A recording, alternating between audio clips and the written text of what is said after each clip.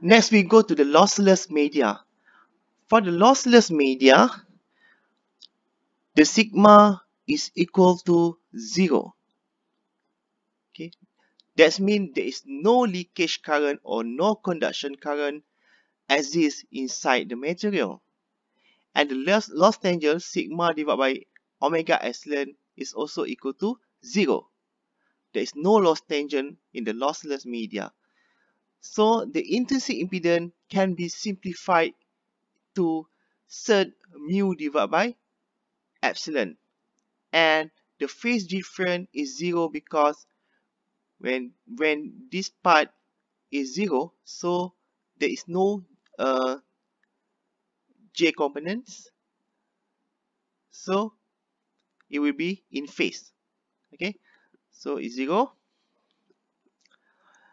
And alpha is equal to omega mu epsilon divided by 2 as the power of 1 over 2 minus 1 is equal to 0 because there is no attenuation in the lossless media, where the beta can be simplified into omega Z mu epsilon.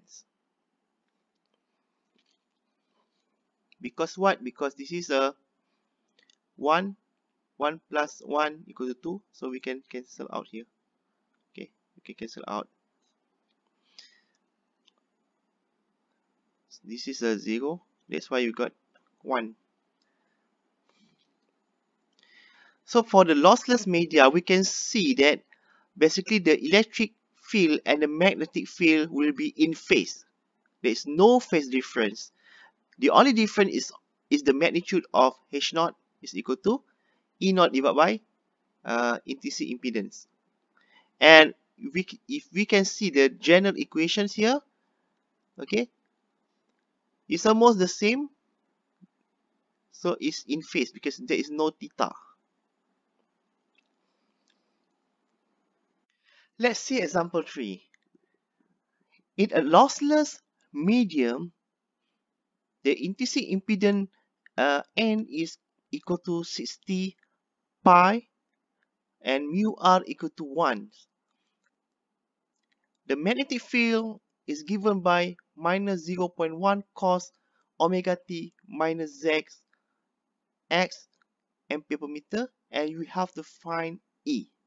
So from these informations, we know the magnitude of the magnetic field, and also this is the direction of the propagations, as well as the direction of the H field, the oscillations.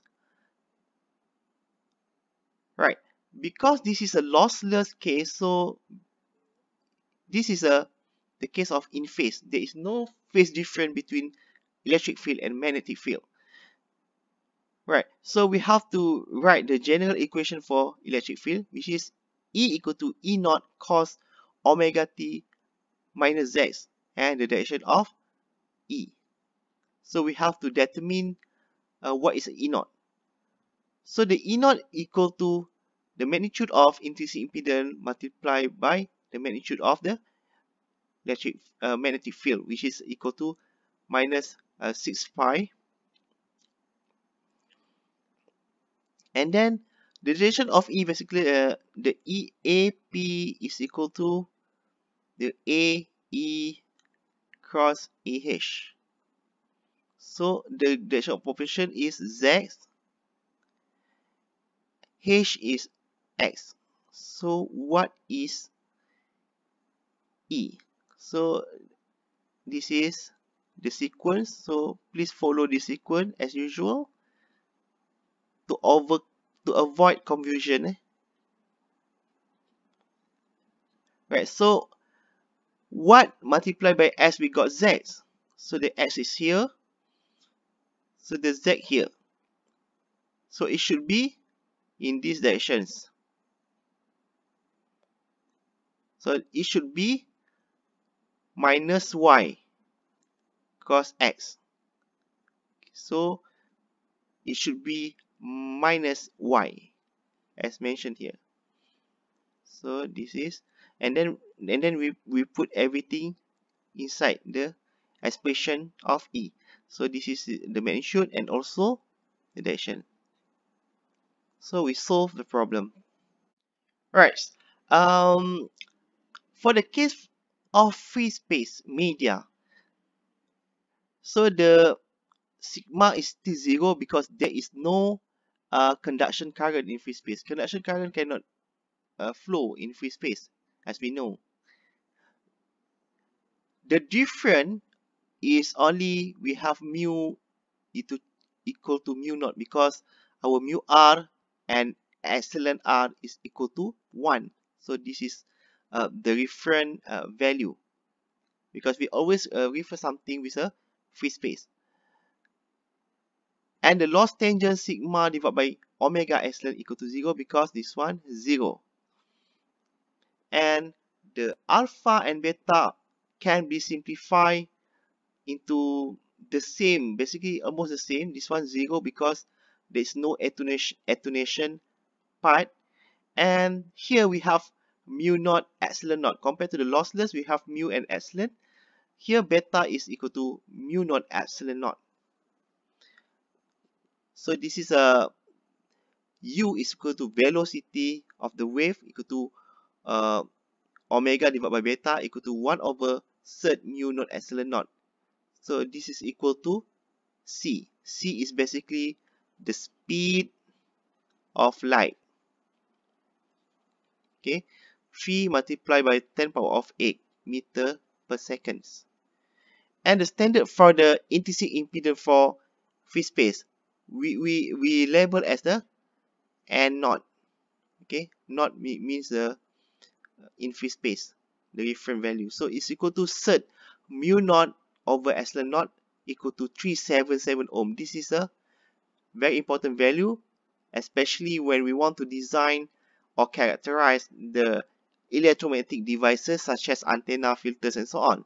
This is the value that we almost use, 377 ohms. And the theta n is equal to 0 degree. That means the electric field and the magnetic field will be in phase. Okay, you can see here the E field and H field in phase except the magnitude, because the magnitude of H naught equal to E naught divided by 377. Right. So this is basically the uh, intrinsic impedance in free space and not. And we can see the expression also simple. There is no phase difference. The propagation of the waves in the same direction z, and this is the oscillation directions E in x, H to y. And again, I would like to remind that this component can be different. It depends on the question. It can be y, it can be z, and this component also can be different. So please be careful.